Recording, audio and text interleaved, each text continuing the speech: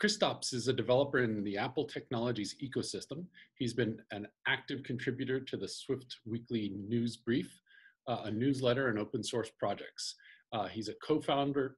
Actually, I'm going to start that again because I stumbled over the Swift Weekly Brief.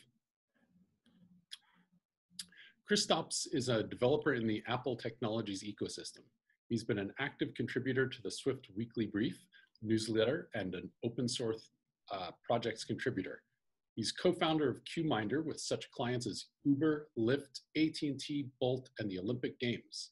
So Kristaps, tell me a little bit more about yourself now that I've, set the stage a little bit.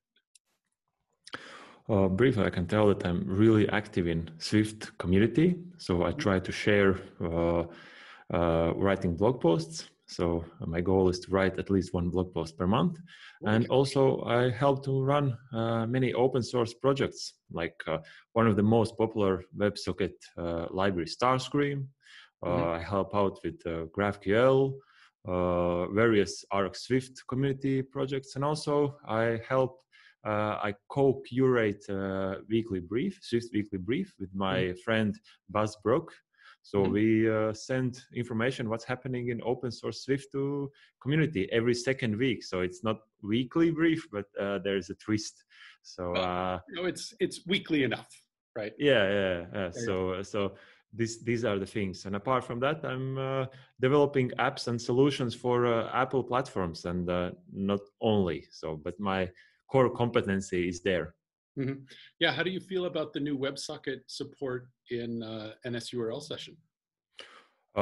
Actually, I had chance to be in WWDC last year, and there's a slide where they show all the rest of the technologies. There was like Swift UI, Catalyst, and all these things. And there was with small letters, URLSession Websocket task. And I was like, what? Okay. But actually, I already knew that it's coming because my good friend Guy Rambo, he whispered in my eye in one of the iOS conferences, one of the conferences, hey, this is coming also for WatchOS, because I actually wanted WebSocket support for WatchOS, some of my projects. So immediately when they presented after the WWDC keynote, I went not to check out Swift UI, but I actually went out to check WebSockets. So yeah, I'm really happy. Although it's only for latest version, so that's. But that's fine. Like in a couple of years, I think it will be. But everybody develops for iOS 13 only now, right? Oh, so and so. We still need to support at least -1 version. So in some scenarios, but I think it's finally WebSocket support is there after all these years. I think that was the biggest shift for me when I left Apple, was having to support old versions of the OS. Yeah.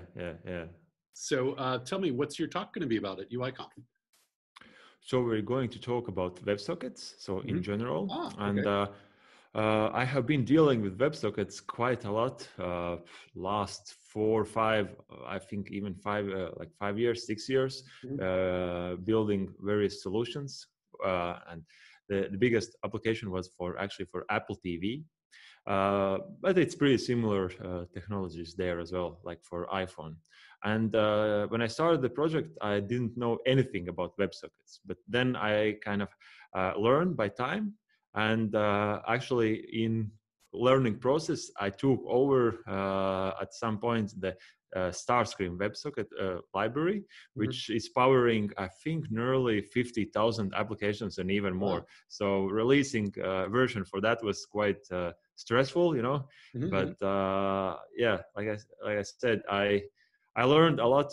What are WebSockets? What are WebSocket frames? And we'll learn what is WebSockets, because most of the folks don't know where we can use it in what kind of scenarios, and also how we can use on Apple platforms like iPhone, even server-side Swift. I will talk about that briefly as well. So in general, in Swift language.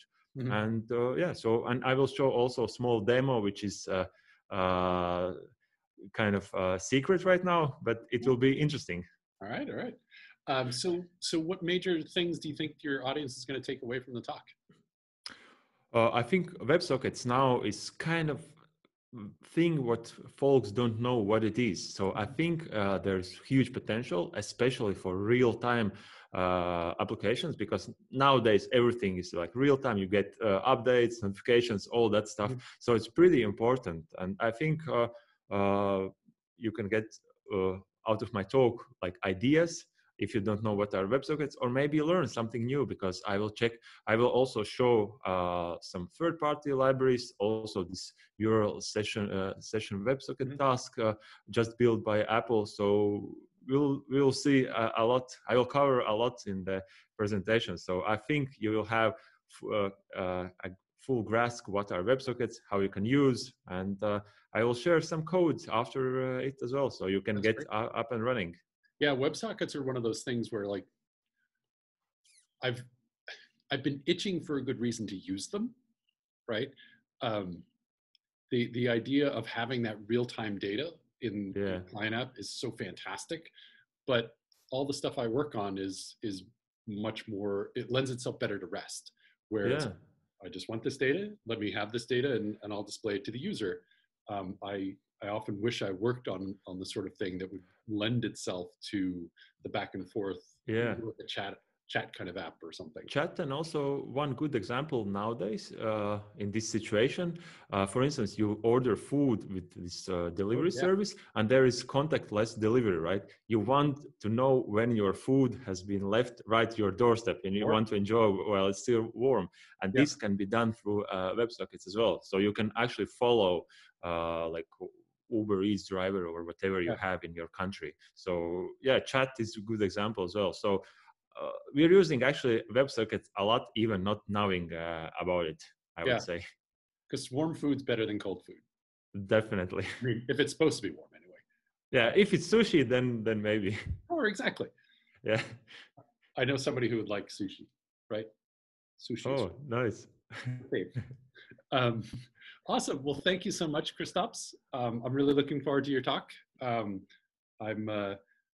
hoping that we can connect online and hang out in one of the speaker chat rooms. And I hope you're having a great time there at home, locked away in the safety where the evil virus can't get us. And I hope you take care. Yeah, thanks. Yeah, and I think this UIKonf will be great. I have been attending before in person. Of course, we cannot attend in person this year, but I know folks who are organizing them. I know them personally. They are doing a lot to make this conference happen, and in this large scale. So I think it will be great, and let's enjoy it together. Absolutely. Look forward to it. Yeah.